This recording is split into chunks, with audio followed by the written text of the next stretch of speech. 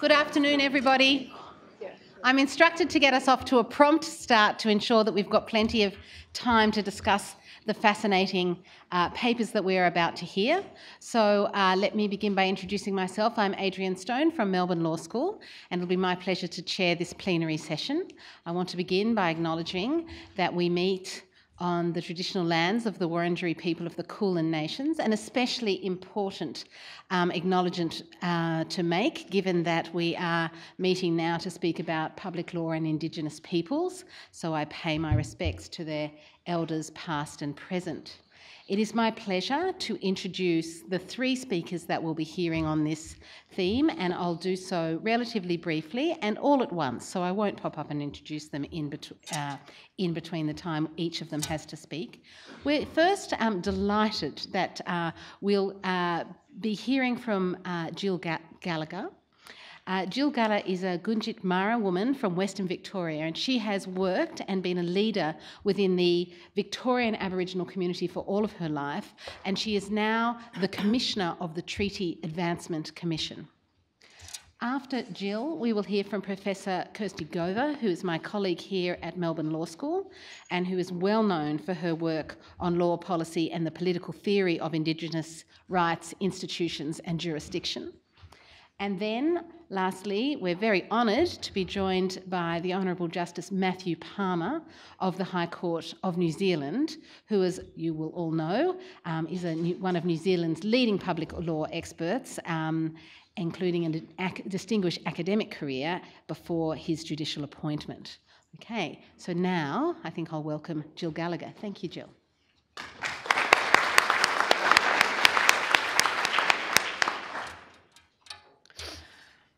Okay, thank you for that introduction. I also would like to acknowledge that I am on Aboriginal land and the land of the Kulin Nations, the traditional owners of the land in which we meet. I wish to pay my respects to their elders, past and present, and elders that may be here today. I'd like to thank Professor Stone and Melbourne University for hosting. As introduced, I'm a proud Gunditj Mara woman from Western Victoria. At the start of this year, I was appointed Victoria's first Treaty Advancement Commissioner. What I want to do is tell you a little bit about Aboriginal history, our shared history, and then I'll tell you a little bit about my role and what I'm supposed to do. We all know that Victoria was occupied prior to colonisation. It's not a myth, it's a fact.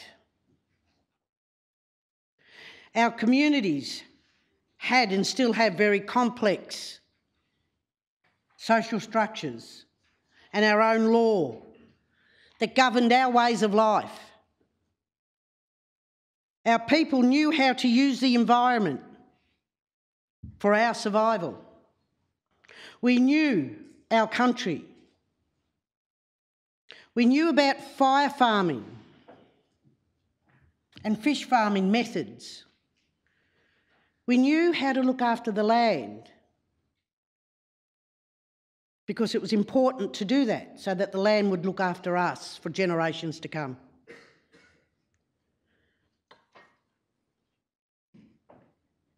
Our people walked this country when there was a land bridge between Tasmania and the mainland. Our people witnessed volcanoes erupting, the last one in Western Victoria, my country, Warrnambool, Tower Hill.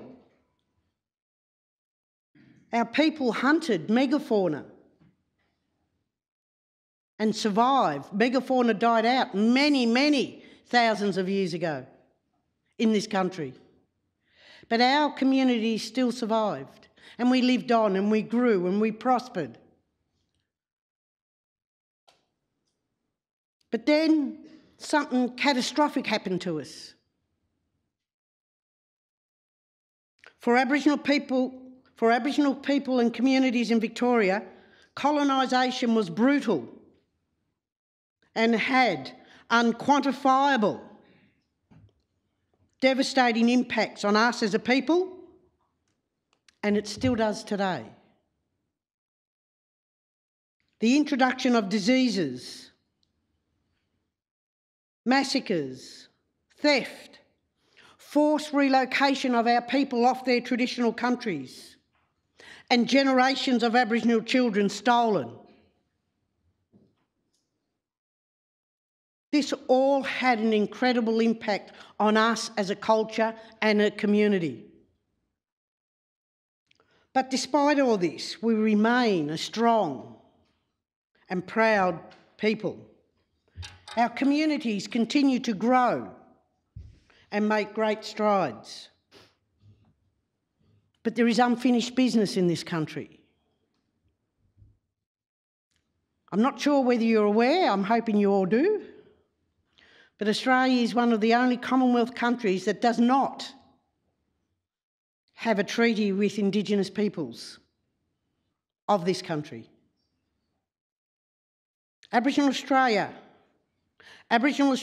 we have never ceded our sovereignty and have long called for treaty with government. There was a treaty negotiated back in 1835 when John Batman signed a treaty with the local Kulin clan elders, trading 600,000 acres of land for some blankets and some trinkets and an annual tribute. The treaty was annulled a few months later, and in the long run, in hindsight, it was probably a good thing, as it was a rotten deal for the local Aboriginal communities. But what that tells us is that even as early as 1835, the authorities recognised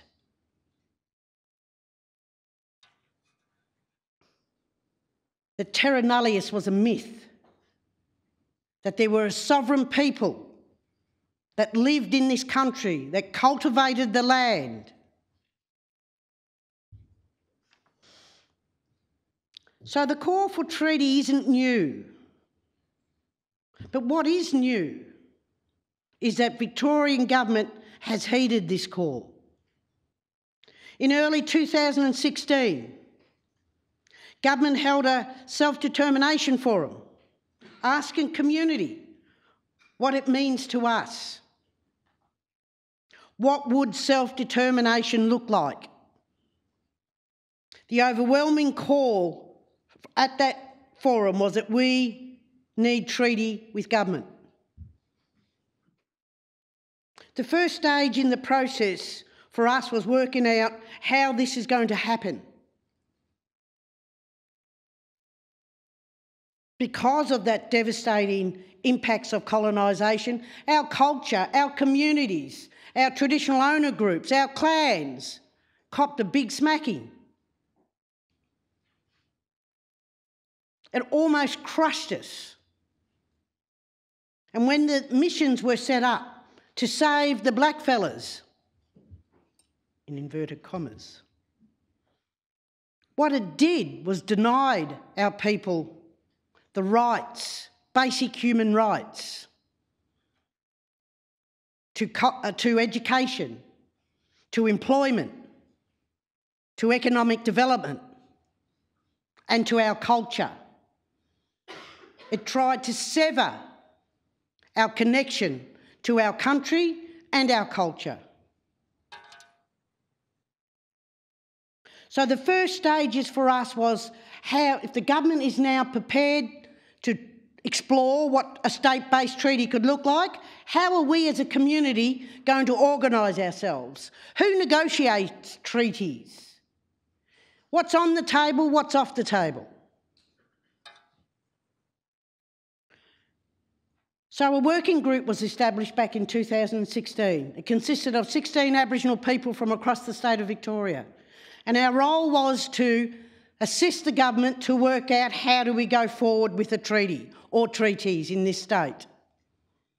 The working group worked on a number of things: the establishment of the Treaty Advancement Commission and Commissioner, It worked on developing, in partnership with state government, worked on developing the bill, the Treaty Advancement Bill, which is now an Act of Parliament.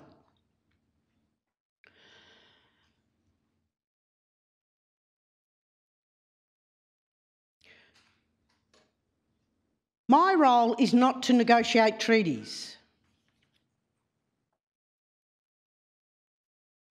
because I think that's a fair way off. My responsibility is to establish an Aboriginal representative body. The representative body will be a democratic voice for our people in the treaty process, independent of government. The representative body will work with government to establish a treaty negotiating framework which sets out the groundwork for treaties, including what is on the table and who can negotiate treaties. Secondly, establish a treaty authority which will be independent, which will be the independent umpire in the process. Thirdly, it will establish a self-determination fund which will support Aboriginal communities to be on an even playing field with government.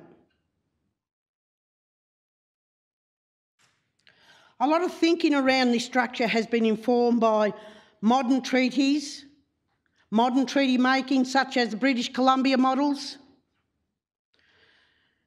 Government has shown their commitment to this process in legislation passed by Parliament last month. The Act, for the first time in Australia ever, commits the government to a treaty process with Aboriginal Victorians and ensures it is done fairly.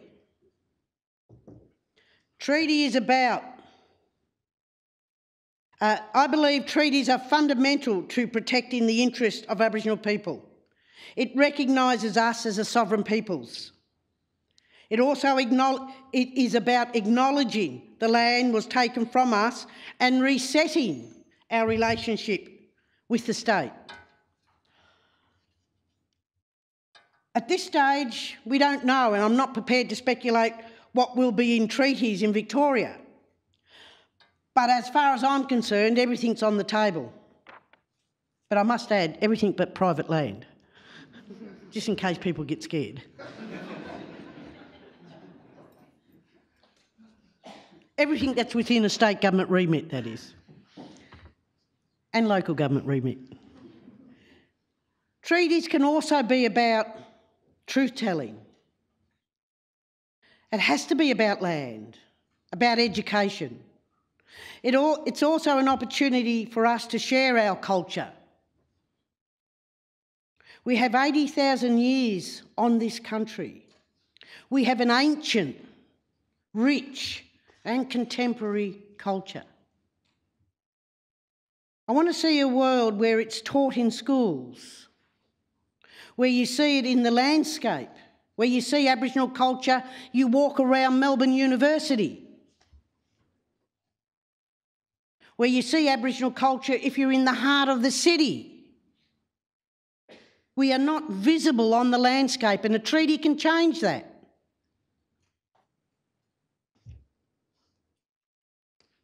Our languages and our politics.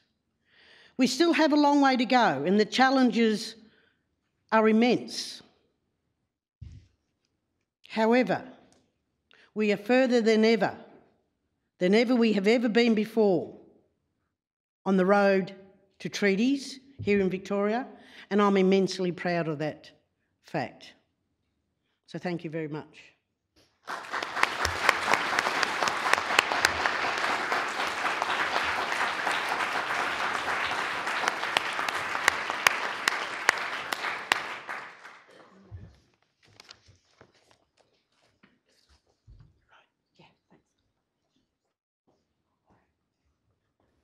Kia ora tātou. I would also like to acknowledge that we're meeting today on the lands of the Wurundjeri people of the Kulin Nations, and I would like to pay my respects to their elders.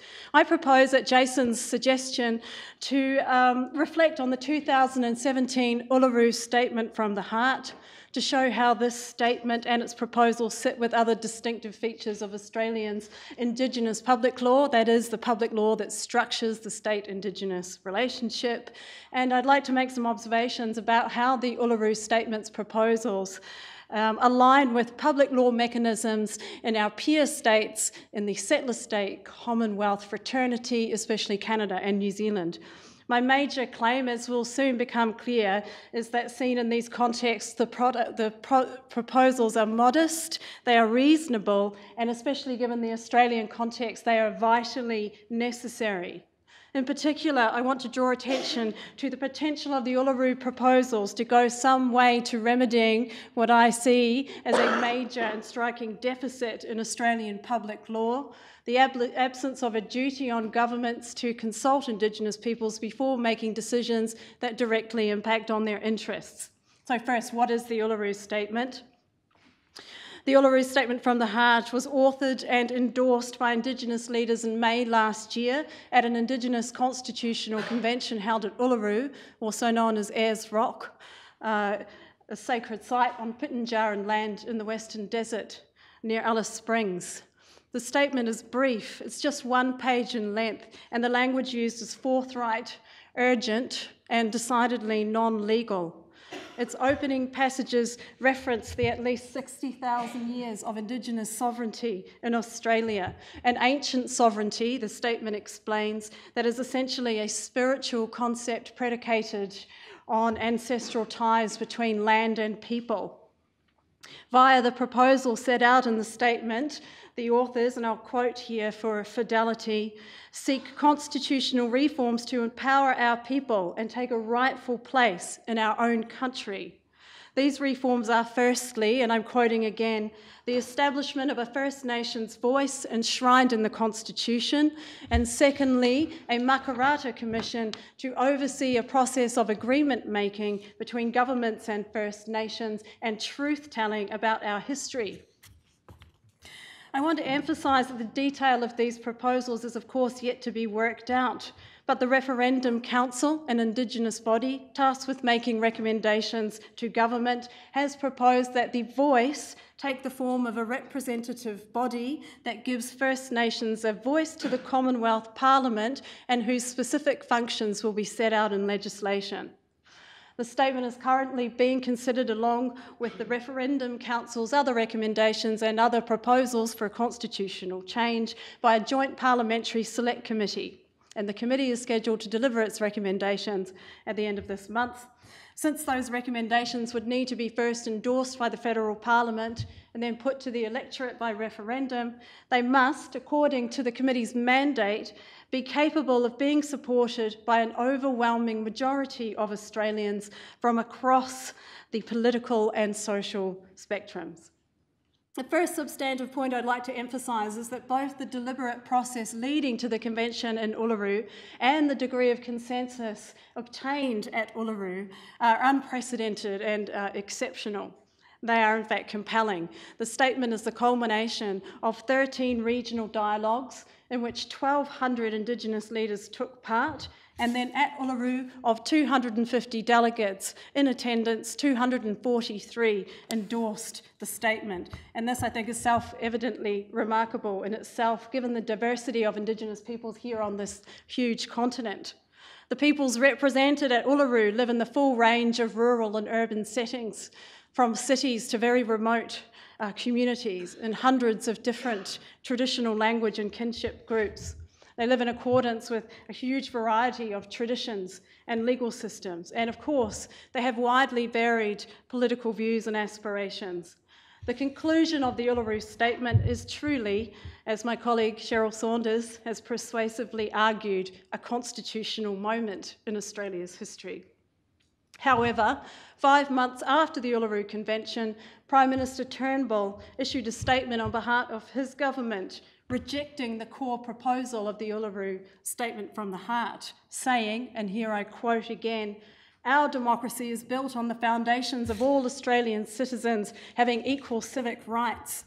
A constitutionally enshrined additional representative assembly for which only Indigenous Australians could vote for or serve in is inconsistent with this fundamental principle.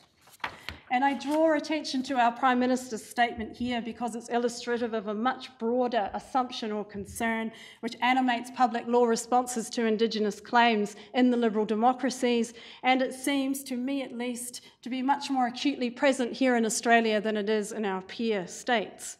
And that is that a distinctive relationship between Australian governments and Australian Indigenous peoples is presumptively at odds with equality and non-discrimination norms. The Prime Minister's concerns are an expression of a very long-standing tension in the settler liberal democracies between the historic collective rights of Indigenous peoples and the human rights that vest in us all. By historic collective rights, I mean those rights claimed by Indigenous peoples that almost by definition can only be held by Indigenous peoples or individuals, and they typically include rights to historic property, to authority, couched as self-determination or sovereignty, and to further distinctive relational rights and duties that would flow from the proper acknowledgement of those foundational entitlements. And these include rights to participate in the work of public institutions and, of course, the right to be consulted about decisions made by those institutions that impact on Indigenous interests. The deep problem, as always, lies in the different justificatory bases of Indigenous rights on the one hand and the broader category of human rights on the other. Historic Indigenous rights are not claims to an equitable share of primary goods on terms equal to those of other individuals.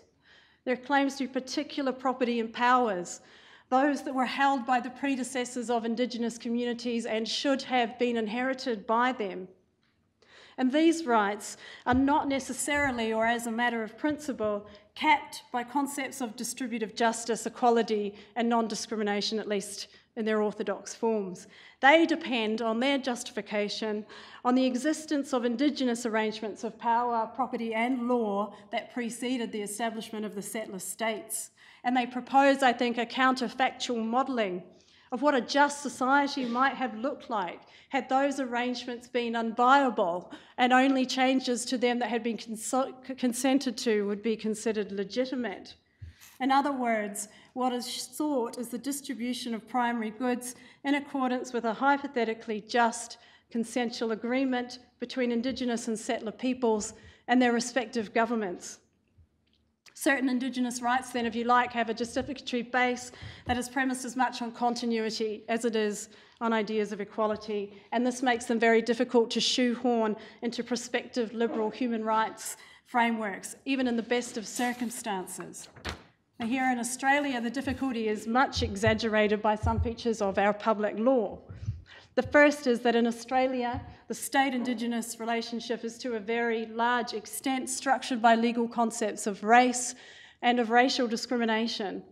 And formally, I think this is enabled and perhaps engendered by the absence of a federal constitutional or legislative bill of rights, which could, for example, include positive protections for Indigenous peoples as cultural or linguistic minorities, or distinctive protections for Indigenous property rights. Of course, the absence in Australia of recognised historic treaties further narrows the field of formal legal lenses through which to view and understand the state-Indigenous relationship. And additionally, and perhaps in part because of the lack of these formal frameworks, common law responses giving shape to the state-Indigenous relationship have also been, by comparison, very subdued. Instead, laws that benefit or burden Indigenous peoples, when challenged, have to run the gauntlet of the Federal Racial Discrimination Act. The RDA, which implements the International Convention on the Elimination of All Forms of Racial Discrimination, is therefore the default architecture for the evaluation of any law that is specifically directed to an Indigenous community. In my view, the shape of the state-Indigenous relationship that is produced and elaborated by the RDA is, to my mind, quite a distorted one. In brief, as the law now stands, Australian parliaments may pass laws that single out and uniquely burden Indigenous communities, including by criminalising conduct in those communities that would be legal anywhere else in Australia, and they may do so without seeking or hearing the views of those communities about those laws. The High Court held unanimously in its 2013 decision, Maloney and the Queen, that the imposition by the Queensland Crown of regulatory measures criminalising the possession of certain types and volumes of alcohol in 18 identified Indigenous communities, and only in those communities, were not racially discriminatory because they were special measures allowed and in fact required by the Racial Discrimination Act, because they have the sole purpose of securing the adequate advancement of a disadvantaged racial group. In other words, these laws and others like them are permitted as laws furthering substantive equality through affirmative action. Some judges, to be clear, conceded that special measures, as generally contemplated in the Convention and in the Act, are ordinarily thought of as measures of the kind that would otherwise be regarded as preferential treatment and therefore confer an obvious benefit on the minority group concerned. And they did admit that criminalising the beneficiaries of a special measure did not easily fit within this orthodox rubric. There are many other things to say about that judgment which bear directly on some of the themes that we have addressed in this conference today, but in order to maintain a focus on the Uluru proposals, I propose to attend to the consequences of the High Court not taking up Joan Maloney's invitation to suggest that a special measure that contains criminal sanctions cannot be an exemption to racial discrimination unless accompanied by consultation with the beneficiaries. My aim here is to show that the stakes are very high in Australia and that the deficits addressed by the Uluru Statement are current and serious. First, I think it's very important not to lose sight of the fact that when Joan Maloney was arrested on Bookerman, Palm Island community off the coast of Queensland, in possession of 2 bottles of rum and charged in the Townsville Magistrates Court, she was 55 and had no prior criminal record. And she does now, and that is because she is an Indigenous person living in an Indigenous community. Secondly, the decision seems to me to indicate that it is precisely because of their disadvantage and the structure of the RDA that Indigenous peoples are now more vulnerable to unilateral coercive lawmaking than any other community in Australia. Because they are already disadvantaged in the enjoyment of human rights and fundamental freedoms, otherwise discriminatory action can be defended as a special measure when challenged by one of the purported beneficiaries of that measure. And finally, at least one judge, offered the view that a consultative mechanism was unnecessary in any circumstances with respect to any Australian constituency, given the democratic mechanisms of regular elections and a free press. And this last point brings me to the comparative context in which I suggest we should see the Uluru Statement proposals.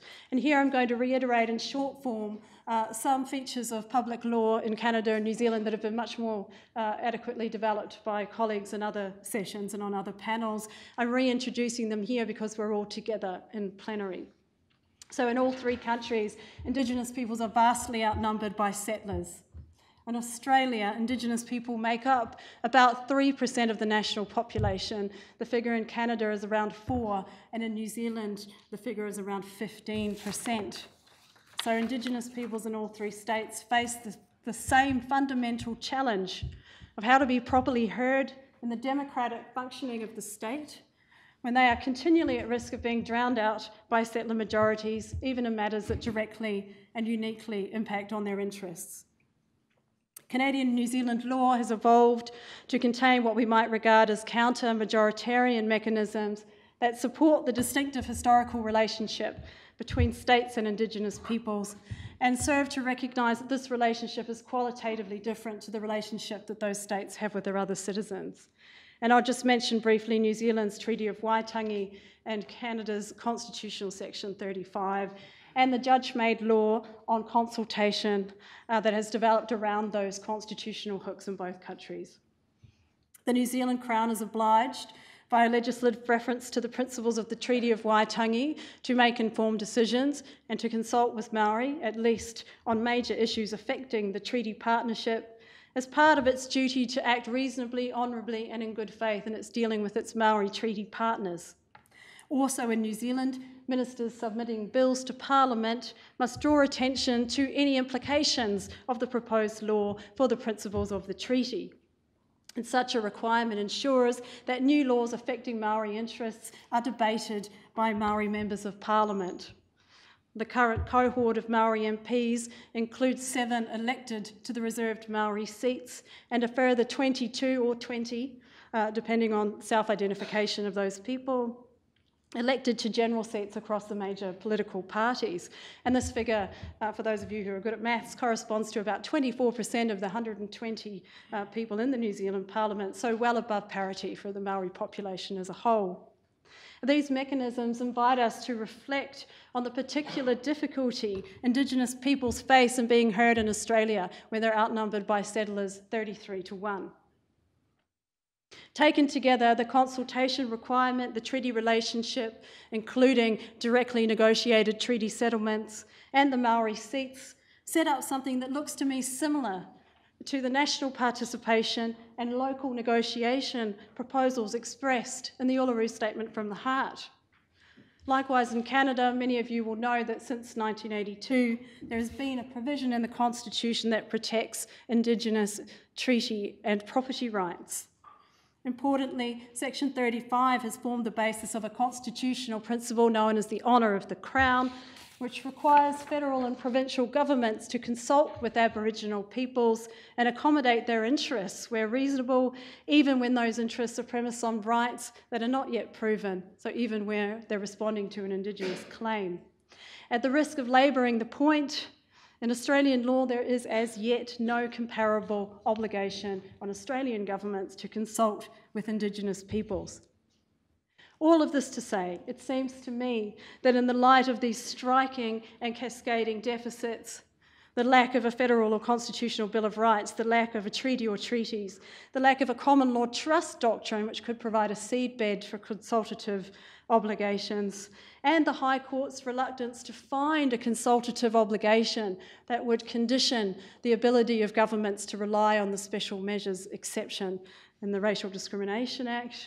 Given all of these deficits, the Uluru Statement is very understandably an appeal to the Australian people to consider and endorse a relationship of a kind that no branch of our government has so far been willing to pursue on their own account.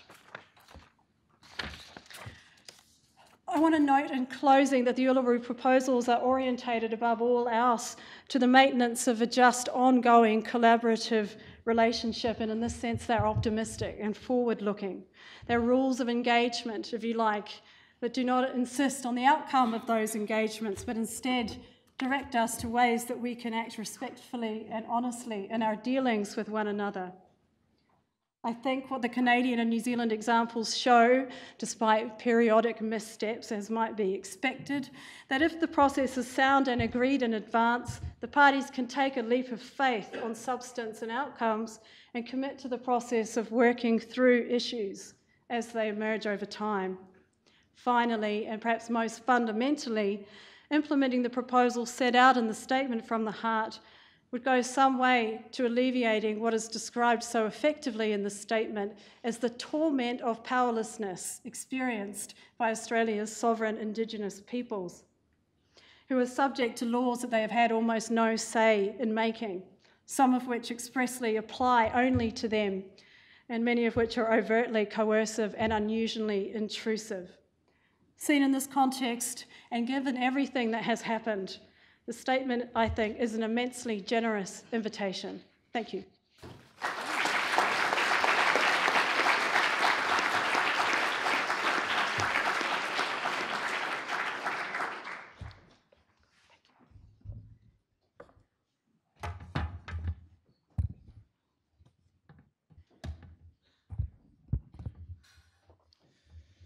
E ngā mana, e ngā waka, e ngā reo, tēnā koutou, tēnā koutou, tēnā koutou katoa. My respects to the traditional owners of the land, the Wurundjeri peoples of the Kulin Nations. I'm going to shift gears a bit from the difficult task of formulating a treaty for the future to the difficult task of applying in the future in law provisions of a treaty negotiated 178 years ago, and the implications for judicial review. Now, in the first judicial review proceeding that I heard as a judge, I asked counsel which particular ground of judicial review he, because it was a he, considered strongest. And the adventurous counsel submitted to me for consideration the Mexican food analogy to the grounds of judicial review. As you all know, Mexican food tends to be folded and wrapped in different shapes and arrangements and called different dishes: enchiladas, tacos, burritos, quesadillas, or maybe that's Tex-Mex food as well. But really they all contain the same ingredients: flour and water, tomato, cheese, avocado, chili, beans. The same, this counsel submitted, can be said for the grounds of judicial review. Take your pick, and it's going to be appealed anyway. I was not adventurous enough to put that analogy into my judgment, but he was right. It was appealed. And majorities of both the Court of Appeal and Supreme Court disagreed with me about the result of that case, although I hasten to add the score was 5 judges to 4. Now, I like Mexican food, but I am worried that its analogy with judicial review has substance. The problem with dressing up the same ingredients in random different legal forms is rather more serious in law than it is in the kitchen. It can lead to uncertainty in the law for decision makers who have to abide by it, and for those who are trying to assess whether to challenge a decision. Whatever else it means, the rule of law surely requires that litigants challenging and defending an application for judicial review must be able to know what the legal principles are that have to be abided by. Somehow, in my experience, that is not often manifest in practice. Neither counsel nor judges are particularly clear about the grounds for judicial review in New Zealand. Illegality, improper purpose, irrelevant considerations, bias, legitimate expectations, substantive unfairness, unreasonableness, or something else. Too often, I worry it is difficult to tell. And that can lead undesirable credence to Philip Joseph's characterization of judicial review in New Zealand as instinctual, which reminded me a little bit of Australia's instinctive synthesis approach to sentencing. So in writing my conference paper, which is on the website but not, I think, in the memory stick, I explore the law of judicial review in relation to one particular area of law I know something about, which is the Treaty of Waitangi in New Zealand. The question I set out to address is how does law and the judicial branch of government contribute to protection of Indigenous rights in an essentially political constitutional system? Now first, I should provide some background about the treaty and New Zealand's constitution, which of course was comprehensively explained by Andrew Geddes in one of yesterday's sessions, so I don't need to be as comprehensive as I would otherwise be. The Treaty of Waitangi was signed on behalf of the Crown and then eventually by 530 Maori chiefs, or rangatira, at Waitangi, first on the 6th of February and then around the country over the rest of the year. There are 2 versions of the treaty, one in English and one in Maori. There are 3 simple articles which contain serious linguistic and interpretive ambiguities. In the first article, rangatira gave to the Crown all the rights and powers, in English, of sovereignty.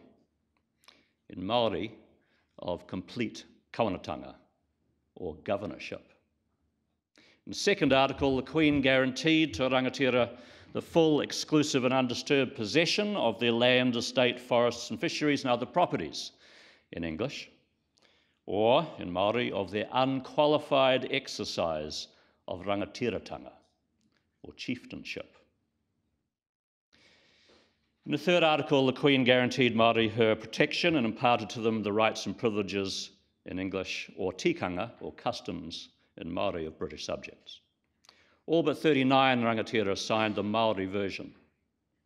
The Crown thought it had got sovereignty and proclaimed as much halfway through the process of gathering signatures. As you might be able to see, there is room for disagreement as to what the treaty meant. I won't explain New Zealand's constitutional arrangements in the interest of time.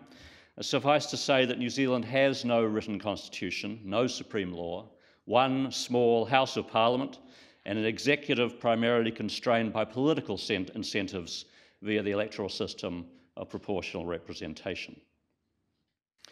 So, protection of Indigenous rights in New Zealand, of Māori rights, is ultimately political.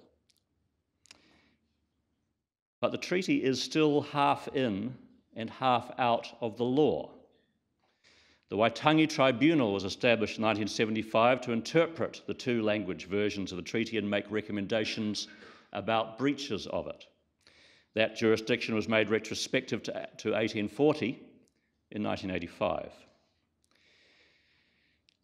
The primary way in which the principles of the Treaty of Waitangi have legal force is because they are referred to in around 25 acts of the New Zealand Parliament. But as I argued in a book in 2008, the overall effect of the treaty in New Zealand law is incoherent. It is part of New Zealand law for some purposes and not others. What it means and what effect it has in practice depends on how the judiciary interprets particular laws in a particular factual context in which a case is brought. So here is my question. How does the judiciary contribute to protecting Indigenous rights in an ultimately political constitution? In the paper before getting to judicial review, I identified two other answers to that question. I won't dwell on either of these first two. The first, and I think the simplest answer, it lies in the fundamental conventional role of the judiciary in a common law system, to use reason to decide disputes between individuals or groups of individuals about their legal rights in specific factual circumstances. And it does seem to me that the two things that are particularly important about that is that reason is applied and that the law is applied in specific factual contexts. I say more about that in the paper. I also say more in the paper about the second possible answer to my question, and that is to identify constitutional dialogue as a means by which the judiciary plays a role in contributing to the protection of Indigenous rights. I don't dwell on this either at this point. You'll see that in the paper I reiterate suggestions I've made elsewhere for enriching the dialogue metaphor as a descriptive, though not normative, means of understanding constitutional and legal dynamics. That involves identifying the languages or perspectives used by each of the branches of government, as well as how loudly each branch is empowered to speak by a constitution. The important point being that the judiciary, using reason and judging specific factual contexts, acts as a cross-check of Parliament's general abstract rules formulated through political negotiation. The paper summarises what I call the reinterpretation of the meaning and status of the Treaty of Waitangi in New Zealand from 1973 to 1993 in terms of the dialogue metaphor. But again, I'll let you read that for yourselves. I want to come to judicial review, the tacos and burritos of my subject. I identify 27 cases which invoke the treaty directly in judicial review proceedings. I'm reasonably confident that my list includes all the cases from the Supreme Court and the Court of Appeal, but my list may currently be missing some High Court cases which are much more difficult to find. In addition, I should also note that appeals on the basis of error of law can look effectively like judicial review judgments in substance. After all, illegality for error of law is a ground of judicial review, and I have included those cases in my analysis as well. The 27 cases of judicial review that rely on the Treaty of Waitangi include cases of great significance to government and to Māori. The 1987 SOEs case deferred the transfer of billions of dollars worth of Crown land and assets in pursuance of the government's program of corporatisation in an election year. And in 2013, the water case could have done the same, but did not, with the partial privatisation of hydroelectricity generation companies, which had been a central plank of the government's election campaign platform the previous year. I do identify patterns in the nature of the decisions under challenge. There are different groups of them. The first group, of about 11 judgments, were challenges to the divestment of land and assets that could otherwise be used by the Crown to satisfy Māori treaty claims. The first 4, regarding land, forests and coal, from 1987 to 1990, were successful. The next 3, regarding broadcasting assets, hydroelectric dams and commercial radio assets, were not successful. 3 other challenges later were not successful. You might think that the subject matter mattered. And in addition, I think there may have been a difference in whether the court considered in the context in which each case was brought, that whether a system of protection over those assets was required for the Crown to fulfil its treaty obligations. In another grouping of 7 cases from 1987 to 2017, there are challenges of resource management and conservation decisions, and they have often achieved success. Another group of 8 judicial review judgments relying on the treaty concerned the process of settling historical treaty grievances, with which the courts are singularly reluctant to get involved, seeing them, I suspect, as primarily political. And finally, and perhaps most constitutionally, there was also a challenge to the Chief Electoral Officer's process of providing Māori with the option of choosing whether to enrol on the Māori electoral roll or the general electoral roll, which occurs every 5 years. So what are the grounds of challenge? As Dean Knight's book recently has canvassed, grounds of judicial review is one of the available schemata by which the law of judicial review can be conceptualised, and I do agree with him that it is the dominant conventional schemata in New Zealand, which means it is important for both potential challengers and potential defenders of challenges to be able to be clear about what the potential grounds of challenge are. So a clear understanding of those grounds, I suggest, is required for the certainty and non-arbitrariness of the rule of law to be maintained.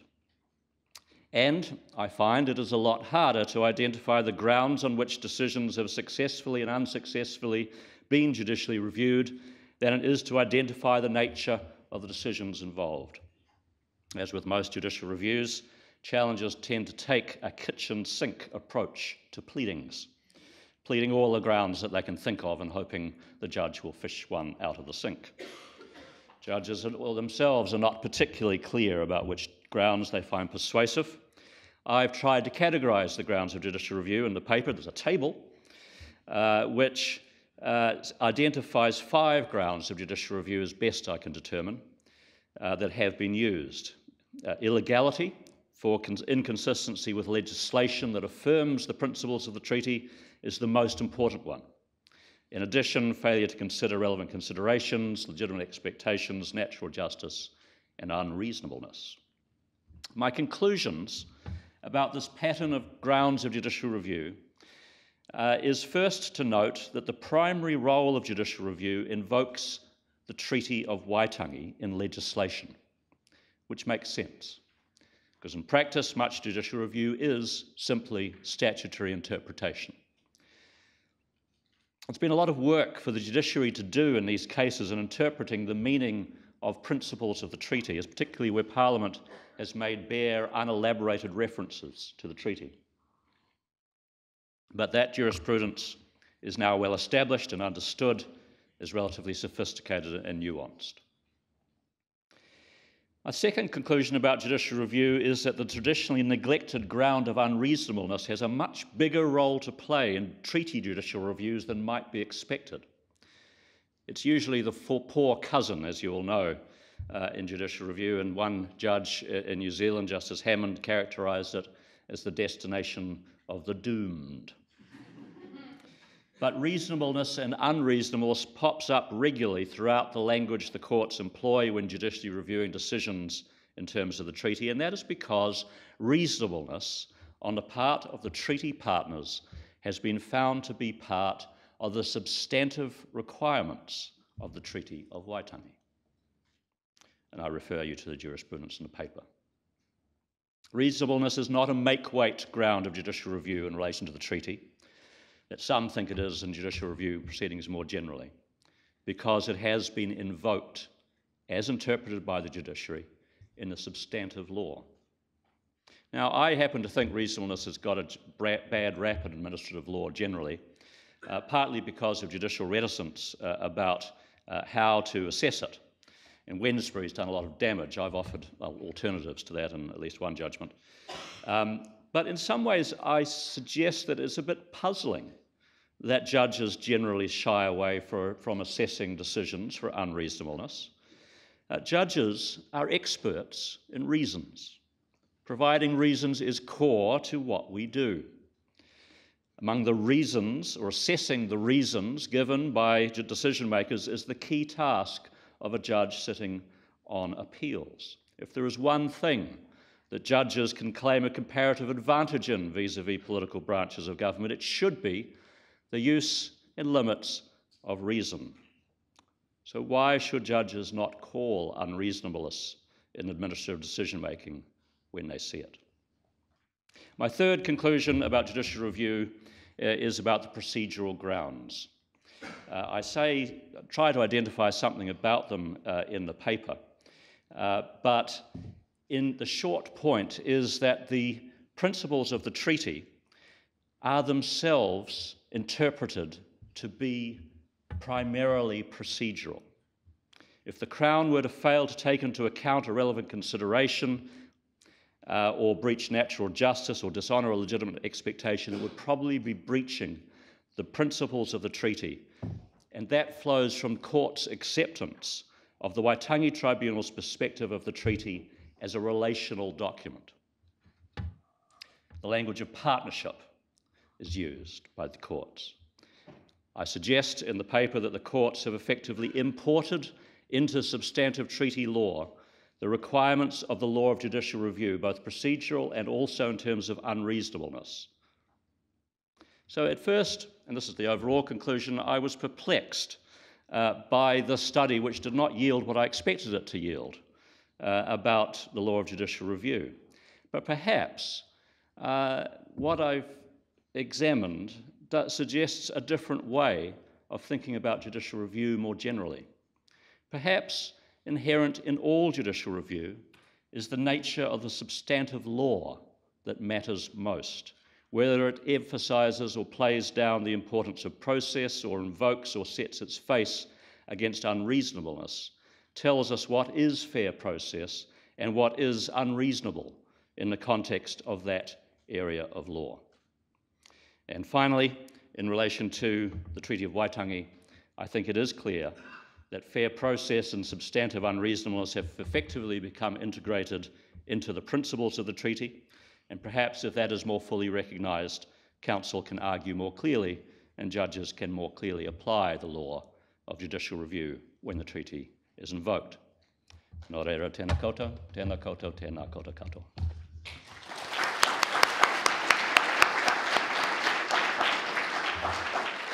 Well, we've had a tight timetable, but our speakers have done so well that we have just under 20 minutes left for questions. So please, I'm going to throw the floor open for questions. Please indicate if you would like the microphone, and do remember to identify yourself and keep your questions nice and short.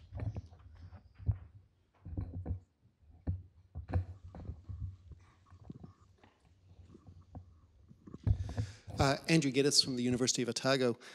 My question's for the Australian participants, and in both of your talks, the question of norms of liberal democracy arose. So the idea of democratic representation and so on, in a couple of different ways. One was in discussing the setup of the Representation Commission. you said it would provide a democratic voice into the process.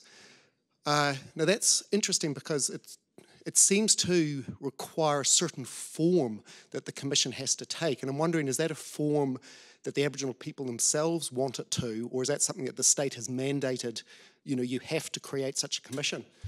And then just quickly for Kirsty, you said that Malcolm Turnbull basically knocked down the idea of Aboriginal representation in Parliament on the grounds that, no, one vote, one person, that's the kind of thing we're going to do.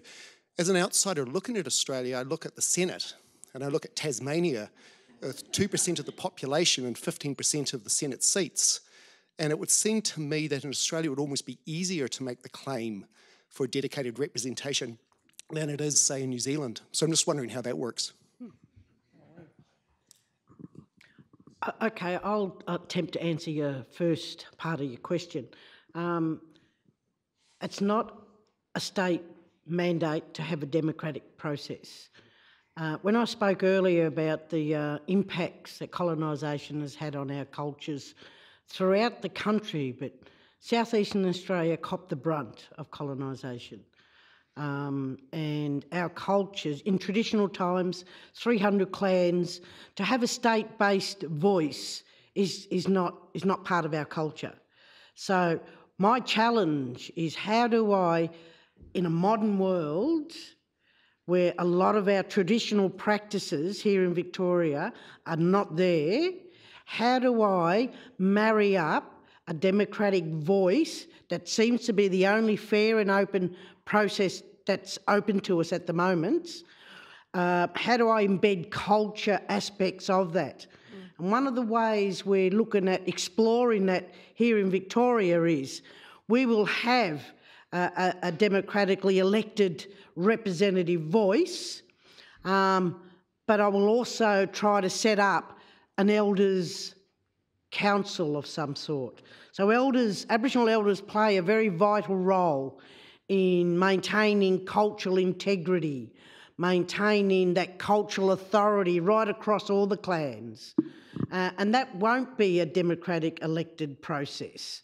We will try to stay true to traditional cultural aspects of that, and that's something we're looking to set up on top of that representative body. I hope that answers. Yeah. Thanks, Andrew. There's, of course, a huge difference between a representative body and a legislative assembly. Turnbull's statement presents the proposal as though it is what he calls a third chamber of parliament. So the statement is thought by many, including myself, to be misleading on that point. So that's a partial answer to your question. But as to your point about staggered representation, it's good. I'm going to put it in my next submission. Thank you. Yes, up in the middle there. Can you wait for the microphone? Get it to you as fast as we can. I'm Jelena Grigorjevic from Cambridge. I wanted to ask Kirsty, you talked about the need, obviously, for constitutional legal rights to participation or consultation in the administrative governmental processes, and that obviously implies a correlative duty on the state to allow that, to ensure that that occurs. Do you think, at least normatively, that might lead to consideration for a duty or responsibility upon Indigenous peoples themselves to ensure that they are participating, at least for utilitarian or long-term purposes? Or do you think that that's actually inconsistent with furthering the interests and autonomy of Indigenous peoples from a more deontological perspective? I was wondering which perspective you might take, whether there's any tension between the two in any event. I'll answer, okay. Well, this is a country that has compulsory voting, so that's part of the relevant backdrop, but I take your point, it's very well made. I would say that often these issues are couched as an obligation not to withhold reasonable cooperation. At least that's something which has been developed in treaty jurisprudence in New Zealand. So it may be more along those lines, that it's not so much a a duty which compels Indigenous peoples to act in certain ways, but an obligation to deal with each other reasonably in good faith and in a timely manner when issues of mutual concern arise. I do think there may be something important in framing the obligation to consult as a duty rather than a right. It seems to me that one thing that does, this is a duty on the part of governments obviously, is that it puts the onus on governments to ensure that they have found the right people to speak to about the right issue. It takes some of the pressure off Indigenous peoples to consistently reframe and add content to that right by asserting it in every possible opportunity. So that may be something which I think might develop as we go on with these conversations. Thanks. Yes, here. And then we'll go. Thanks. Yeah, I just want to say excellent presentations from all three people, and I really enjoyed them. My question's to Jill. I've noticed in the Advancing the Treaty Process Act, there's no sort of express reference to the UN Declaration on the Rights of Indigenous Peoples, and I haven't seen a lot of references to the UN Declaration in Hansard or even in the community consultative reports that you see in that EY ran in 2016 and 2017. But obviously the treaty principles or the framework that's going to guide the treaty negotiation framework is imbued with UNDRIP principles or UNDRIP norms and values. And so I'm just wondering if you can reflect a little bit on the role the Declaration is playing in communities. Is it being used or sort of just are the values being used, I guess, without the UNDRIP expressly being stated? Thanks. Just before you answer, could I get the microphone to go back up to the back of the room so we can take the next question immediately? Thanks. Very much so. The UN Declaration provides a lot of guidance to us as Aboriginal people. For the past 2 years, a working group has been established. Part of our principles as a working group is the UN declarations. At some stage there with the bill, there was conversation as whether the UN declarations could be enshrined in the legislation. But it wasn't practical. So, but to answer your question, the declaration guides us as Aboriginal people 100% of the time.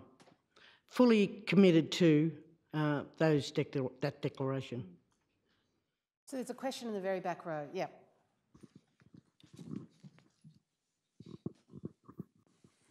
Thank you all very much. Matthew Stubbs from Adelaide Law School. Two very short questions. One treaty or many, and does it matter that the Commonwealth is not at the table right now? I think that one's for you, Jill. Okay. It does matter that the Commonwealth's not at the table. In an ideal world, you would have all levels of government at the table when negotiating treaties, state, Commonwealth and local, by the way. We all know that the Commonwealth's not at the table and we're not sure when they will be at the table. But us as Aboriginal people in Victoria are prepared to explore what a state-based treaty what outcomes could be benefit to us as Aboriginal people that live within Victoria. Could I add something to that, Adrian? If we have time. Yeah. So one of the interesting things about the development of the Australian Federation that perhaps distinguishes it from Canada and from the US is that the federal government was excluded from this realm of lawmaking, laws that applied to Indigenous peoples until 1967. I'm sure a lot of you know that. To my mind, that is significant somehow. It does seem to suggest that the primary relationship, which is organised around land, which is part of the powers of the states, does vest with the states or has historically. That may make sense that perhaps this is a ground-up movement, starts with the states and then the Commonwealth can join in its own terms.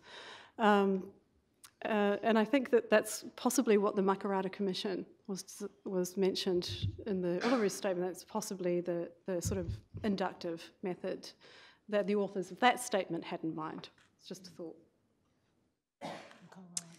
Hello, Nicole Rowan, University of Auckland. My question is for Matthew. So I was provoked by your suggestion. I think I was supposed to be provoked by the suggestion that judges are, of course, experts in considering reasonableness, because after all, judges deal in reasons. And I agree with that as far as it goes, but it raises the question, of course, whether or not a reason counts as a reason at all if it's a bad reason. And I wondered whether you would be willing to reflect or are able to reflect on whether you think judges are well placed in this context, particularly of considering various forms of partnership and other implications of Indigenous state relationships, as to whether or not judges are well placed to consider good reasons versus not good reasons. And I know that raises all sorts of difficulties. Yes.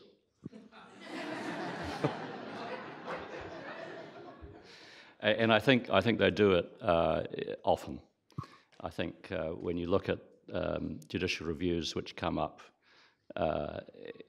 in essence, more often than not, the question being asked is what the decision maker did reasonable in this space, whether it's a degree of preference to be accorded to a tribe which is objecting to a competing whale watching license being granted, or something similar which has happened more recently in Auckland. In making decisions about those sorts of questions, and importantly, making decisions about those questions in the context of specific factual situations, I think quite often the judges are already making judgments about reasonableness, and that actually reflects my experience of the rest of what we do. Quite often you're doing that in other cases as well, in private law. So, yes. All right, we have time for one or two more. There's a question just up the back. Yes, thank you. Hello. The third speaker reminded us about the mismatch of understanding between the Maori and English versions of the Treaty of Waitangi. And Kirsty, you spoke about the lack of historic treaties in Australia as being part of what has narrowed the scope of relations between Indigenous people and the state.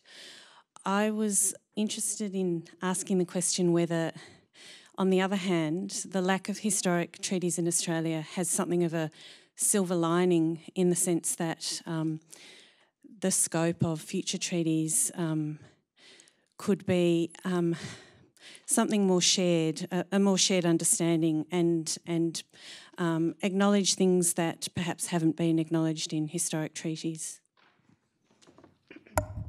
Oh, I think that's a great point. The historic treaties in all of the countries we've been discussing in this panel are quite different creatures than the contemporary treaties, for example, that are being negotiated in British Columbia. Much less detailed, cover far less ground.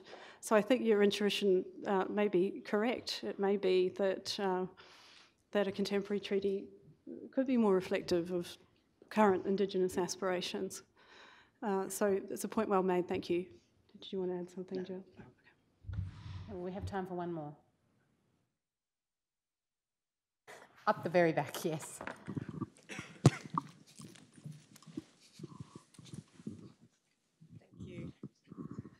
Hi. Thanks, Jill, for reminding us of the importance of elders' councils in this whole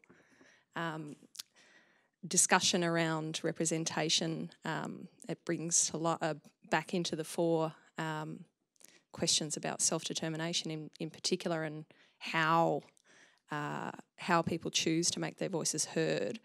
In the ACT, we've got an Aboriginal and Torres Strait Islander elected body that was established in about 2008, but of course our Ngunnawal Elders Council predates that by some years.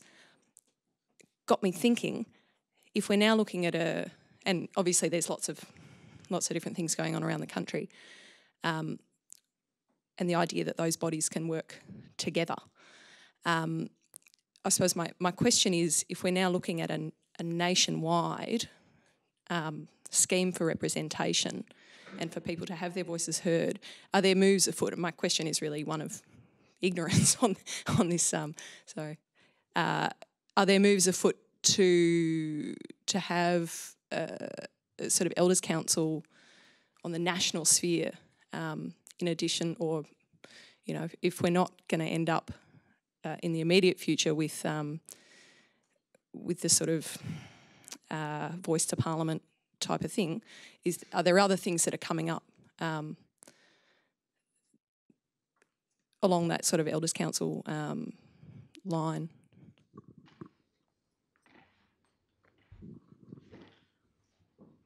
I don't know what's been negotiated or been discussed at the Commonwealth level. I have no idea. I was heavily involved in the crafting and the development of the Uluru Statement, but I've been busy with what's happening in Victoria, so I haven't kept my eye on the ball there. But I think it's important that, as I said earlier on, we're developing a construct that is not familiar to our cultures. So the challenge for us as Aboriginal people, whether there's going to be a voice to Parliament at the national level, I believe we've got to ensure that we do, as much as possible, embed an elder's voice to work within that structure. What we're hoping here in Victoria is, and I mean, I don't make these decisions, what's going to happen here in Victoria. I actually have, for the first time ever, to my knowledge, and I've been alive 62 years, have we ever held a Victorian Aboriginal Elders Forum? So the Commission is holding an Elders Forum on the 24th of September. And the purpose of that forum is to get guidance from the elders as to how can I embed the cultural aspects of our way of doing business into a modern day construct such as a statewide representative body that's going to be democratically elected. So I'm hoping to get a lot of guidance. So if we're successful here, I'm hoping that we can lead the nation. They can look at what's happened here, either mirror it, adapt it, but run with it. So that's all I've got to add on that one. I hope that sort of attempted to answer your question. Well, I said that was the last question, but Jason Veruis wants to make an intervention, and in this context, I can't say no. Jason.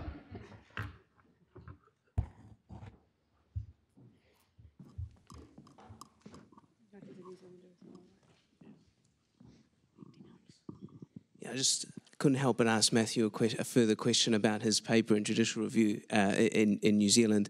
And you enumerated a number of grounds on which the courts have relied where the treaty's been relevant. Is there another particular ground or some other grounds which you think hold out the potential for bringing the treaty into judicial consideration? And or is there another ground which you think it might treaty principles might spur the development of at common law, and I'm thinking perhaps of duties of consultation, for example, where policy proposals affect Maori particularly? That might be another paper, I think, Jason. I have not identified an additional ground that should be added. I think we've got too many grounds already, and I think they only need to be rationalised into about 3. But that's actually the paper that I've got next to do. And in relation to policy, I mean, courts are usually hesitant to legalise the policy-making process, and I think there's good reason for that. All right, thank you. Let me draw this to a close by thanking the speakers. These papers addressed a question that is legally complex and politically urgent and goes to really fundamental questions of justice, and so we're especially grateful to you for all of the clarity that you have lent to them through your papers today. Please join with me in thanking the speakers.